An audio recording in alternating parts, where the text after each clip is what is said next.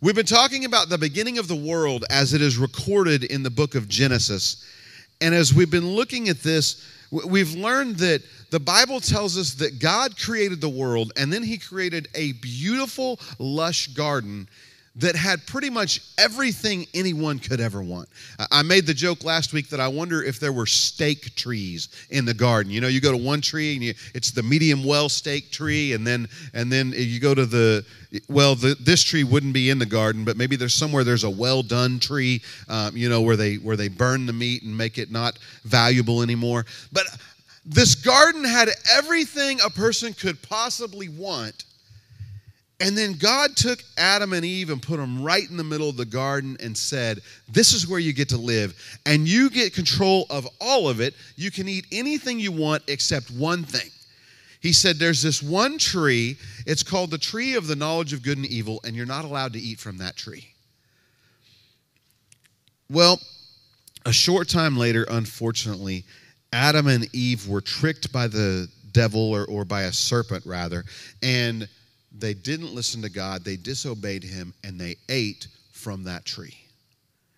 And I want us to read about that. The account of that is found in Genesis chapter 3, verses 1 through 7. And it says, the snake was more clever than all the wild animals the Lord God had made. He asked the woman, did God really say you must never eat the fruit of any tree in the garden? The woman answered the snake, we're allowed to eat the fruit from any tree in the garden except the tree in the middle of the garden. God said you must never eat it or touch it. If you do, you will die. You certainly won't die, the snake told the woman. God knows that when you eat it, your eyes will be opened. You will be like God, knowing good and evil. The woman saw that the tree had fruit that was good to eat, nice to look at, and desirable for making someone wise. So she took some of the fruit and ate it. She also gave some to her husband who was with her, and he ate it. Verse 7 says, then their eyes were opened, and they both realized they were naked. They sewed fig leaves together and made clothes for themselves.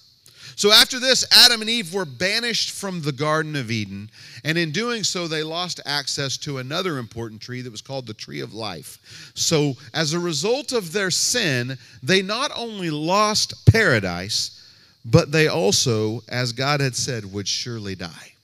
Now, a lot more along the lines of punishment would come from the mistake that they had made, but in this series, these 3 weeks anyways, we're not really concerned with that. We're more concerned with why Adam and Eve chose to sin. Because it seems foolish, right? Given everything that one might want and being told you can only not have this one thing, what would make someone take that one thing? Well, as we look at this series, my hope is that we can identify the things that made Adam and Eve do this thing, and that we can maybe identify areas in our lives where we might be doing the same thing. Because if you look at the scripture, there are 3 specific areas, 3 specific things that caused Adam and Eve to do what they did. The first thing is that they allowed themselves to listen to the enemy. And the second thing is they turned away from God's instructions. They allowed themselves to listen to the enemy, and they turned away from God's instructions. Today we're going to look at the third thing that caused them to sin. And the third thing is this: they entertained the desires of the flesh. They entertained the desires of the flesh. Now, when I say they entertained them, I don't mean that they juggled for them or they danced or they sang. Or I'm using the other definition for the word entertain. This definition is to give attention or consideration to. In other words, Adam and Eve gave attention or consideration to the desires of the flesh. They gave those things an opportunity to influence them. They knew what God had said, but the desire to taste the forbidden fruit was just too strong. I can only imagine Eve having the same internal struggle that so many of us have no doubt had many, many times. She knew what she was supposed to do. She knew what was right. She knew what God required. But she was so tempted by the desires of her flesh that she simply could not help herself. Genesis 3:6 says that when Eve saw that the tree had fruit that was good to eat and nice to look at and desirable for making someone wise, she took fruit and ate it. The Bible says it was nice to look at. Other versions of the Bible say that it was a delight to the eyes, or it was pleasing to the eye. One version says the fruit was beautiful. The fruit was nice to look at. It was pretty. It was tempting. When Eve saw it, she wanted it. Did anyone other than me notice that this particular reason that the Bible gives us for Eve taking the fruit has nothing to do with utility? It has nothing to do with accomplishing a task. It has nothing to do with a purpose. It's just Eve saw something that she liked and she wanted it. It looked good, so she took it. In looking at this forbidden fruit, she entertained the desires of her flesh. And as I've said in previous weeks, I really can't blame her. Because Eve did the same thing that I personally, when I look at the log of my life, I can recall multiple instances of me doing the exact same thing. Knowing full well what God expected, but being so tempted by the desires of my flesh that I chose to ignore him. Am I the only one that has done this? Is anybody else in that boat? Has anybody else found themselves chasing after the desires of their flesh instead of what God told them to do? I really don't think I am. One reason I don't think I am is because I had trouble deciding what additional passages to use this week, because there are so many passages that talk about this happening. There are so many passages that talk about this topic.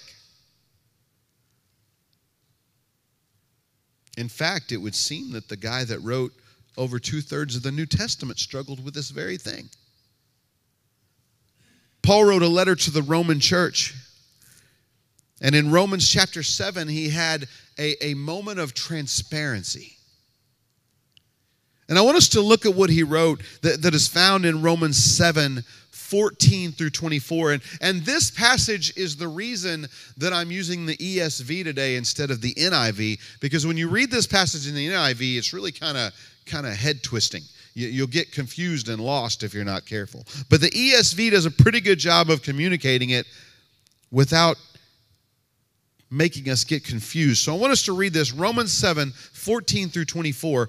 If you have the NIV here with you today, I want to encourage you, maybe just listen and don't follow along, but do what you want. But here we go, Romans 7:14 through 24.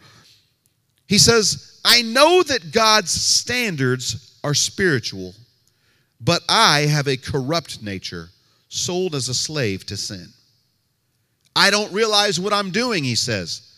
I don't do what I want to do. Instead, I do what I hate.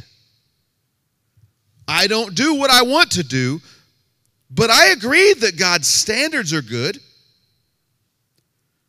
So I'm no longer the one who's doing the things that I hate, but sin that lives in me is doing them. Verse 18, he says, I know that nothing good lives in me. That is, nothing good lives in my corrupt nature. Although I have the desire to do what is right, I don't do it. I don't do the good that I want to do. Instead, I do the evil that I don't want to do. Now, when I do what I don't want to do, I'm no longer the one who is doing it. Sin that lives in me is doing it. He says in verse 21, so I've discovered this truth. Evil is present within me, even when I want to do what God's standards say is good. I take pleasure in God's standards in my inner being. However, I see a different standard at work throughout my body. It is at war with the standards my mind sets, and it tries to take me captive to sin's standards, which still exists throughout my body. And then in verse 24, he says this, what a miserable person I am. Who will rescue me from my dying body? Those are strong words from the Apostle Paul, aren't they? What a miserable person I am. In other words, oh, how I hate this. Who will rescue me?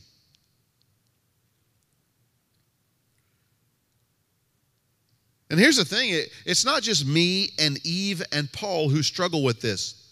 There's another instance recorded in the Bible I'll give you really quickly in Matthew chapter 26. Jesus knows that he's about to be arrested, and he's about to be tried, and he's about to be beaten, and he's about to be crucified. And Jesus takes his 3 closest disciples to the Garden of Gethsemane with him while he goes to pray.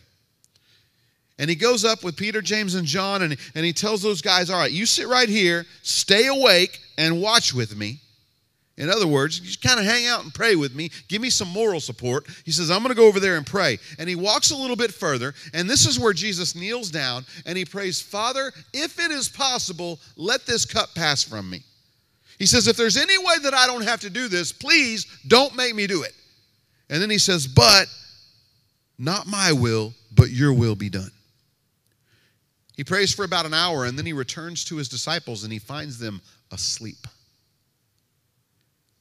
He wakes them up and he says, could you not just stay awake with me for 1 hour?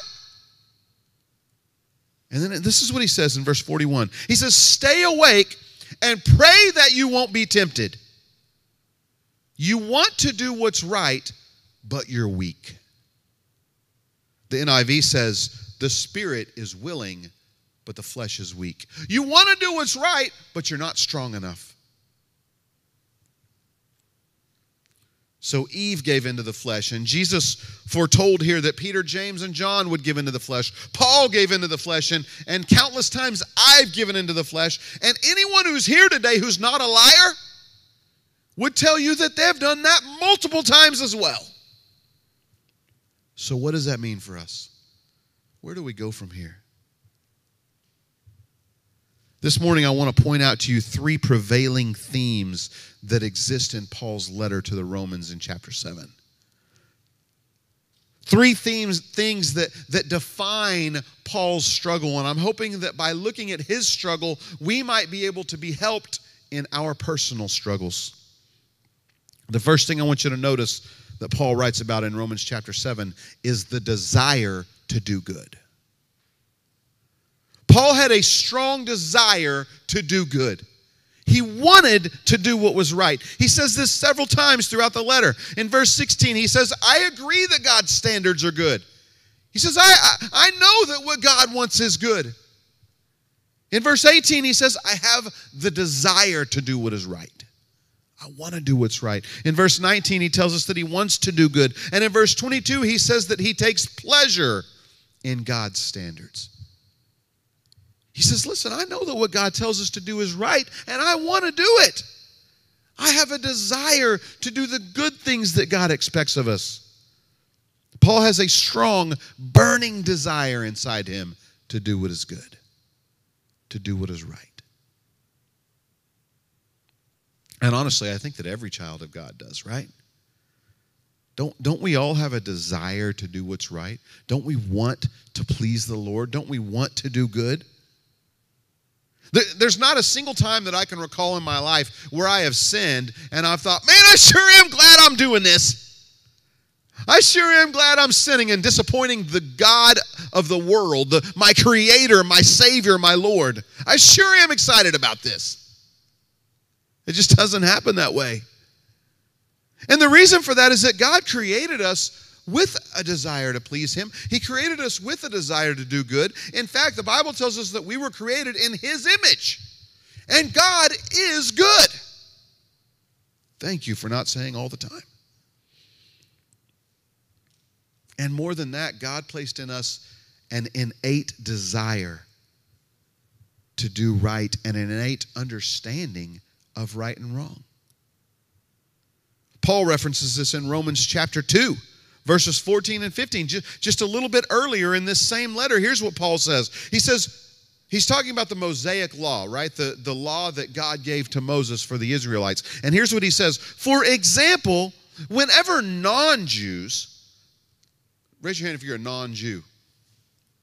Yeah, as most of us, right? Whenever non-Jews who don't have laws from God do by nature the things that Moses' teachings contain, they are a law unto themselves, even though they don't have any laws from God. They show that some requirements found in Moses' teachings are written in their hearts. Their consciences speak to them. Their thoughts accuse them on one occasion and defend them on another. You know that nagging voice inside you that always tries to get you to do what's right? The thing that makes you feel guilty when you do wrong? Listen, sometimes that's a conviction of the Holy Spirit, but sometimes it's the fact that God has written His law on our hearts.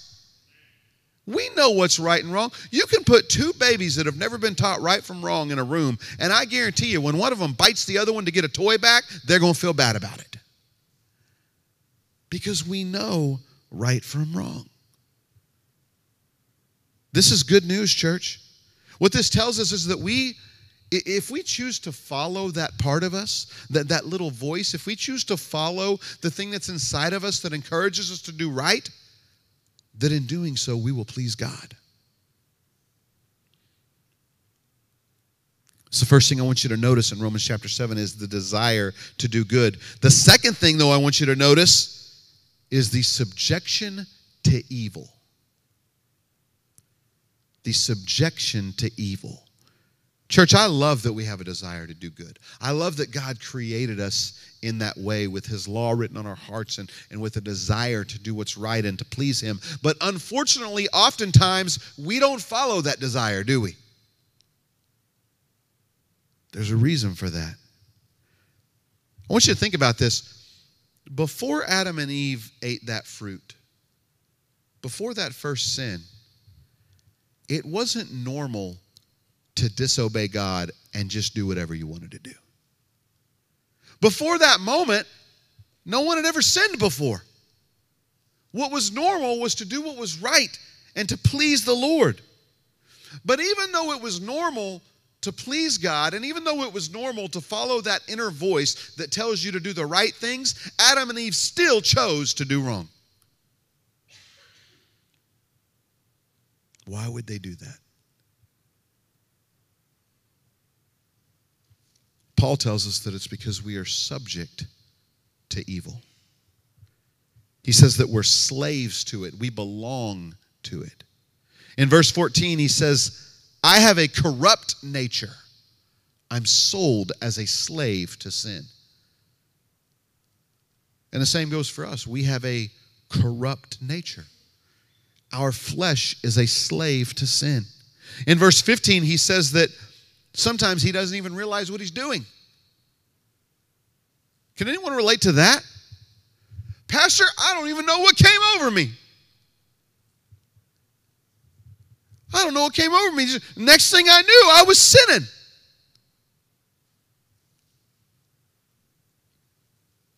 Paul says that he doesn't do what he wants to do, but instead he does what he hates. He says, I know what's right, and I want to do it. But sometimes, without even realizing it, I find myself doing what I hate. He goes on in verse 17 to say, I'm not even the one who's doing these things.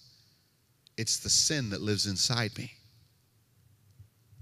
I'm not the one who does it. It's this sin inside me that does it. I want to tell you the verse from this passage that I think I most closely connect with. The one that really speaks to me, the one that I can really relate to. It's verse 18. Verse 18 says this, I know that nothing good lives in me. That is, nothing good lives in my corrupt nature. Nothing good lives in my flesh. I have no natural tendencies that are good.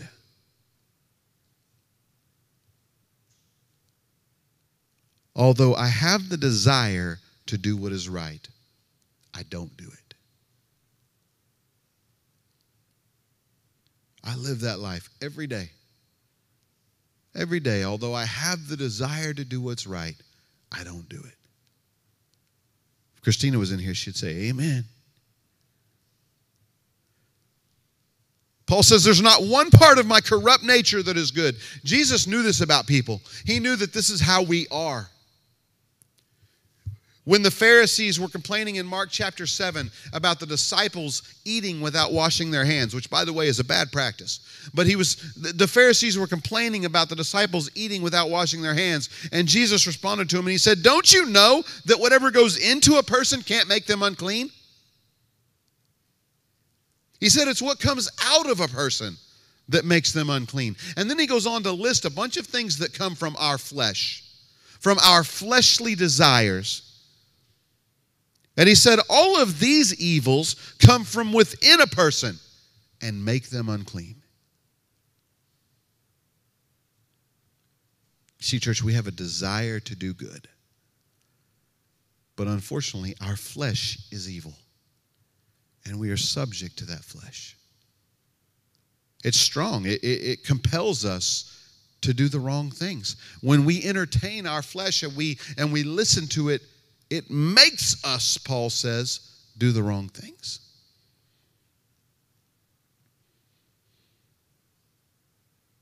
And that brings us to the third theme of Romans chapter 7. It's what one commentator called the hopeless conflict. The hopeless conflict. See, when you read things from Paul, I mean, we're talking about the guy who traveled pretty much the entire known world at the time, right? The guy that wrote 2/3 or more of the New Testament Bible. The guy that planted most of the original churches. When you read things from him saying, I just can't do right. No matter how hard I try, I just don't do the things that I want to do. Instead, I do the things that I hate. Doesn't that make you feel like just throwing your hands up in the air and say, hey, I give up? Man, if Paul can't do it, who can? We're talking about the Apostle Paul. What are we supposed to do if he can't do it?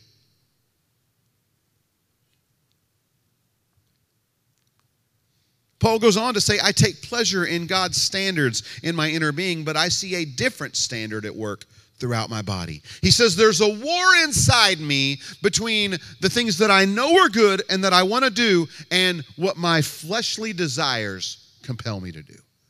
There's a war inside me. And then he says, what a miserable person I am. What a miserable person I am. I heard someone say one time, they were an elderly person, and they told me, they said, Brian, the closest a person can get to not sinning is when they just get so old that they're too tired to do it. And he said, and even then, they still sin. He said, the only time you stop sinning is when you die. I was like, man, that's pretty meek. Not meek, bleak. That's pretty bleak. That's pretty depressing. The only time you stop sinning, Brian, is when you die.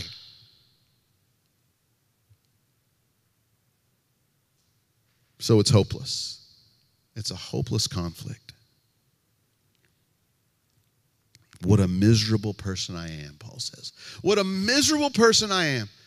Do you ever think that?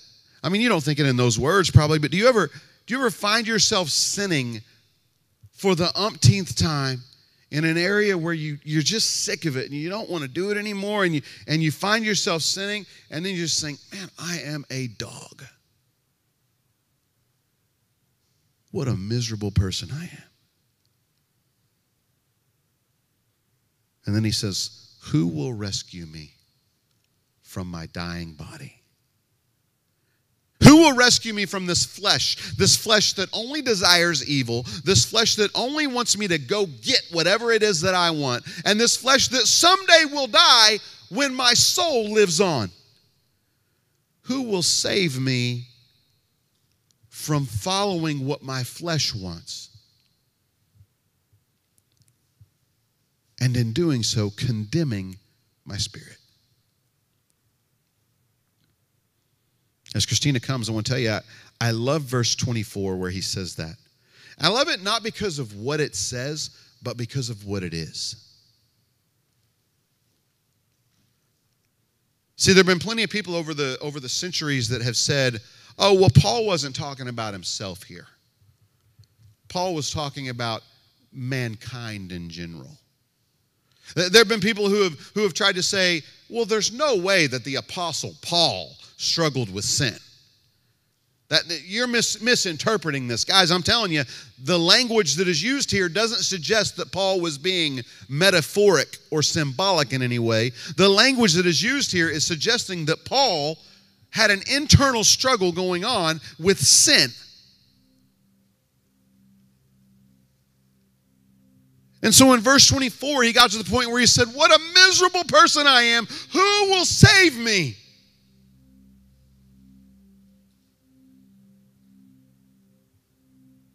I believe that when Paul wrote that, he was crying out. I believe that he had gotten to the point where he was writing this letter and he was telling them what to do, and then he kind of took this sidetrack and started talking about the struggle that he had going on. It was almost like he was journaling. Anybody ever journal? Anybody ever write, why did I do that? I'm so mad at myself.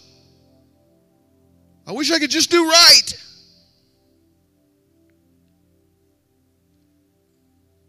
Verse 24, he says, what a miserable person I am. Who will rescue me from my dying body? And I believe in that moment, the Lord ministered to Paul. I believe that right there between writing verse 24 and writing verse 25 that Paul had church. Because in verse 24, he says, what a miserable person I am. Who's going to save me? And then in verse 25, he says this, I thank God that our Lord Jesus Christ rescues me. Church, you can say amen right there. I thank God that our Lord Jesus Christ rescues me. My Lord saves me from myself. And then he says this. He says, so I'm obedient to God's standards with my mind. But I'm obedient to sin's standards with my corrupt nature, with my flesh, with my body.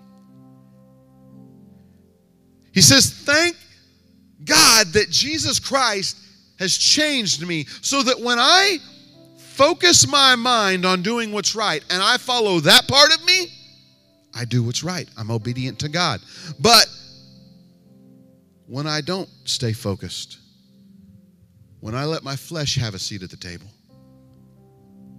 then I'm obedient to sin.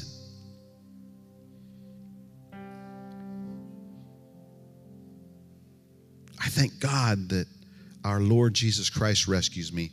Yes, my flesh desires sin. It does. Everybody's does. Your flesh wants what your flesh wants, and it wants it now.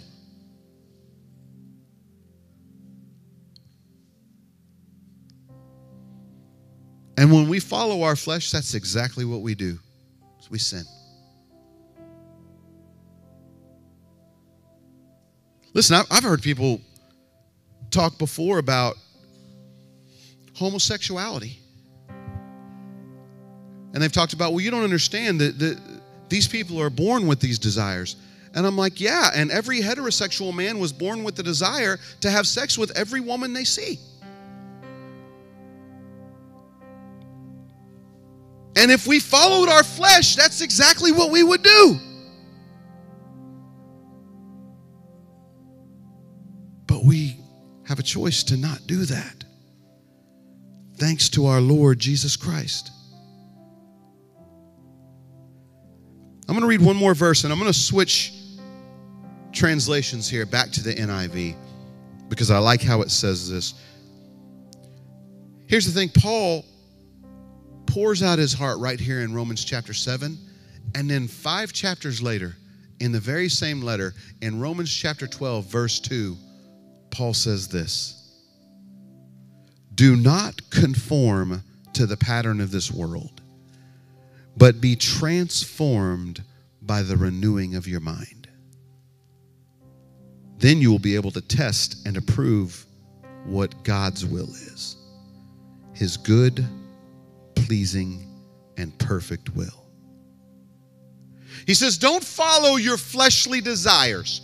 Don't entertain the desires of the flesh. Instead, let Jesus transform you by renewing your mind. Let Jesus change you. And he says, if you do, you'll be able to pass the test. You'll be able to do what God's will is.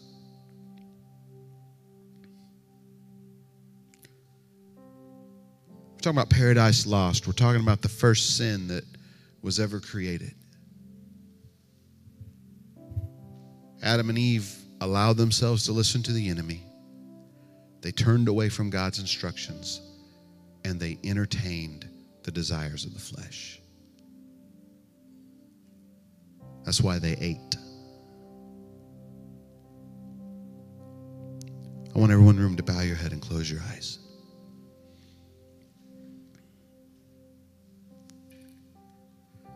Real simple question today. If you're here in this room and you say, you know what, Pastor?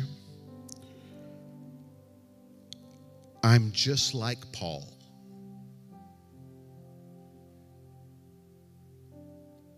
I struggle. I struggle because my flesh desires one thing. My spirit desires something else. Those two things feel like they're at war within me. Sometimes I win the battle and sometimes I lose.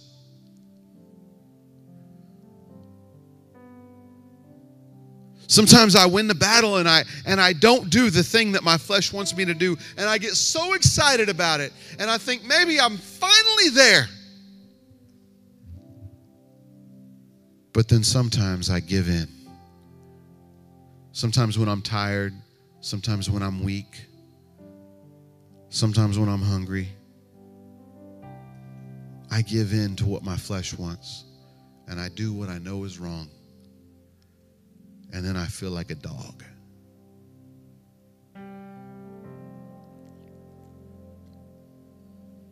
You know, I almost said this is a difficult one to respond to. This is a difficult word to raise your hand to because, you know, there's guilt and shame associated with sin. But I'm actually asking you, if you're just like Paul,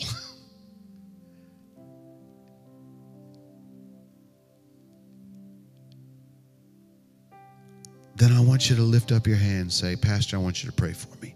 If that's you, lift your hand right now. Who else? Hands all over the room. Thank you. Who else? Thank you. I see that hand. Thank you. Who else?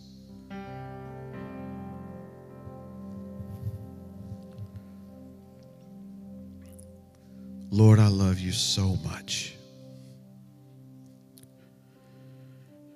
But even though I love you,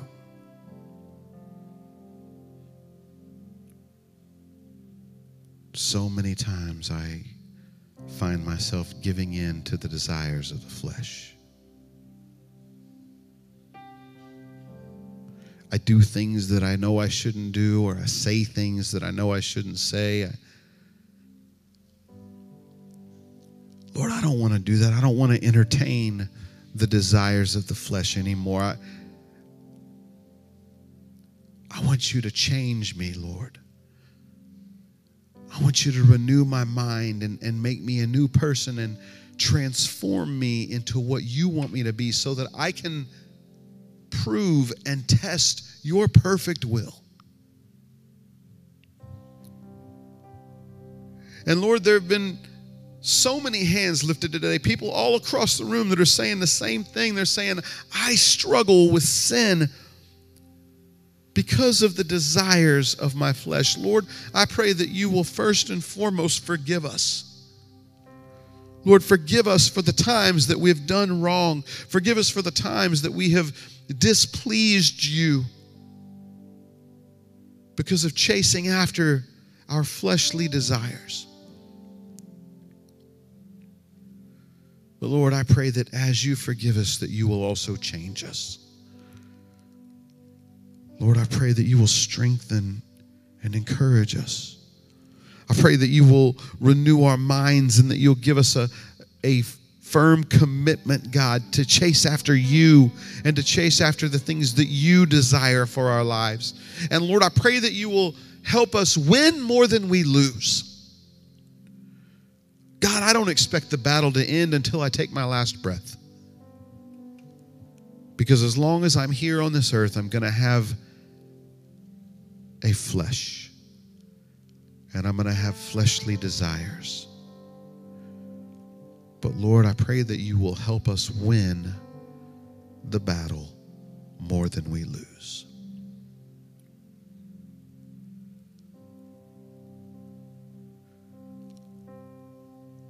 Lord, don't let us behave like Neanderthals. Don't let us behave like people who just see what we want and go after it. Let us behave like children of the Most High God.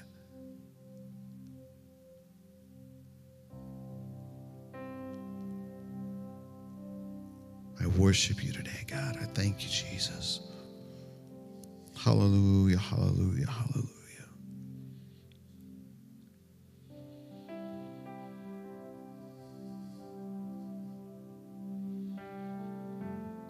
Lord, help us to become more like you. Let us walk by the Spirit.